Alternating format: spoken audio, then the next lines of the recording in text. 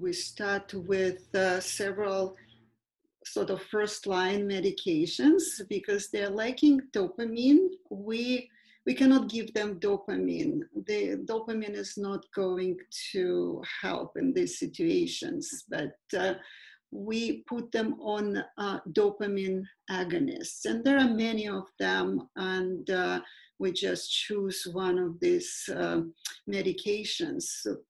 Then we also treat them with medications which are called AADC inhibitors.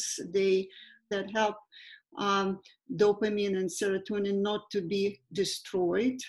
We usually put them on vitamin B6 because this is a cofactor for this enzyme AADC.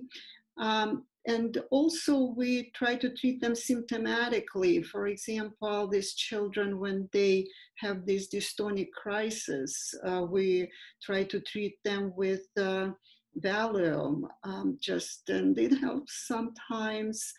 And then after that, we try to find some other combinations of medications. We try to help them with sleep. We sometimes use some serotonin enhancing medications, but this is not a cure by any means. This can only help with some of these symptoms, but that's not going to change overall the trajectory of their illness.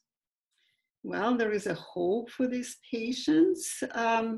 There is gene therapy that's being developed, and that's why it is so necessary to raise awareness about this condition, because we believe that many children are misdiagnosed, like they really present very early, and the mean age of diagnosis is between 3 and 4 years of age. So many patients remain misdiagnosed with something else, with some other conditions such as cerebral palsies and epilepsies. And so it would be very important to raise awareness about this condition and to have these children and these patients diagnosed.